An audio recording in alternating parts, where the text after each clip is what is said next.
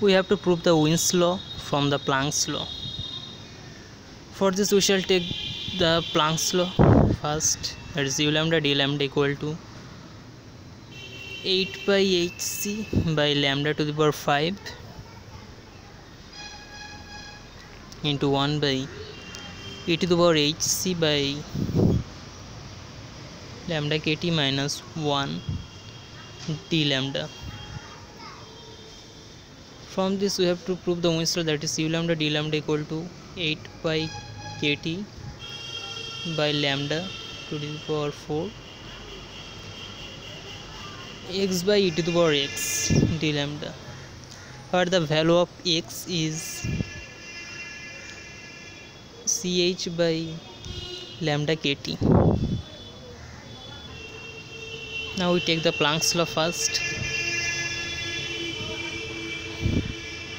and we have to know that Wien's law is only valid for the low value of the wavelength, I mean lambda. So lambda is very less than 1 for the Wien's law. So lambda is very less than 1. So lambda t is also very less than 1.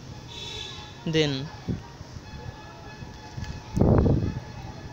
1 by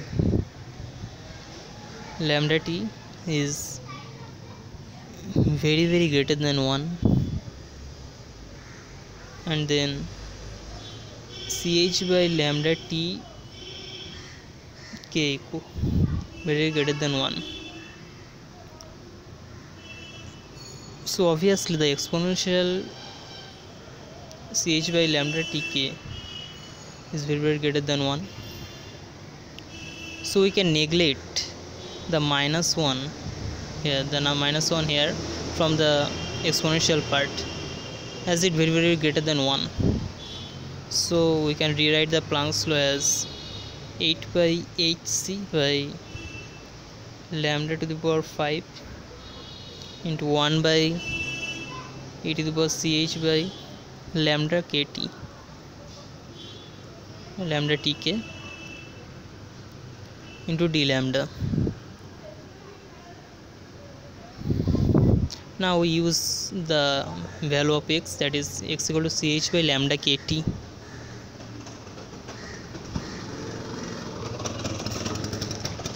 X equal to ch by lambda kt. So ch equal to x lambda kt, and using the value of ch, I mean hc, we put this and lambda to the power 5 1 by e to the power x d lambda.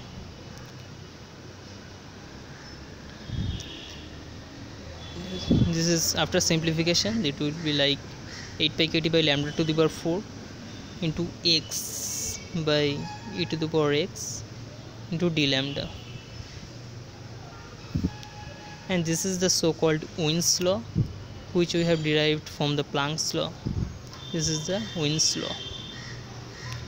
Thus we can derive Wien's law from Planck's law by this process, and it's very simple to derive the Wien's law from Planck's law.